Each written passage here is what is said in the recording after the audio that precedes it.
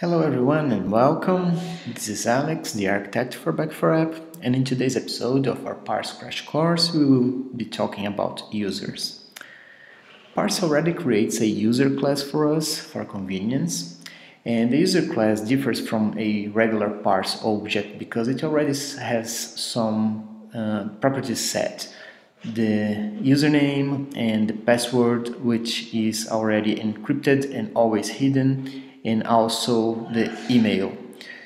So the way I create a new user in Parse, I go back to my code, is let user equals new parse.user, and then I can set those properties from users. So user.set username and AlexK. The username is the login username that will be used for logging in. Then I can set user.set and password, and let's type ABC123, not a very strong password. And lastly, user.set email, and I can put alex@alex.com. The email is optional, you can or you cannot use it. And then we can make a asynchronous call, so await user.save. This will create this user for me, so if I go back to my console and type node index.js, and then go back to my Safari and reload, you have here my username, the password, as I said, is hidden, and the email that I set.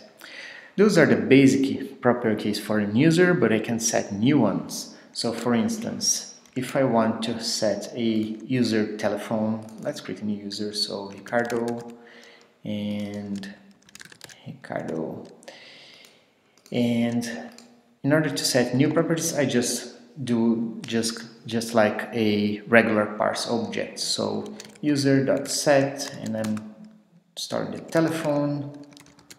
So 1, 2, 3, 4, 5, 6, and then I can run it again,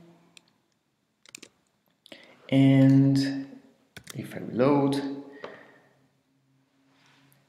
here I have Ricardo, and his password is also hidden, the email and the telephone. I don't have a telephone because I didn't set one for my user.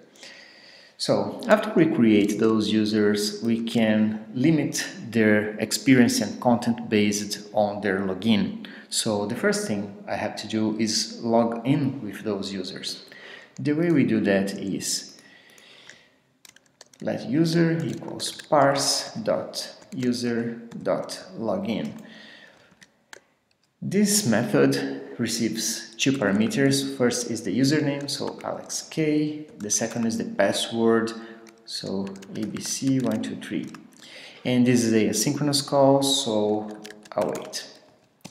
And the way we check if everything went well is if user, then I can console.log user successfully logged in, and then I can retrieve properties from that user, so user.get and email. So if I go back there and node index.js, I can see I retrieved my email and was successfully logged in.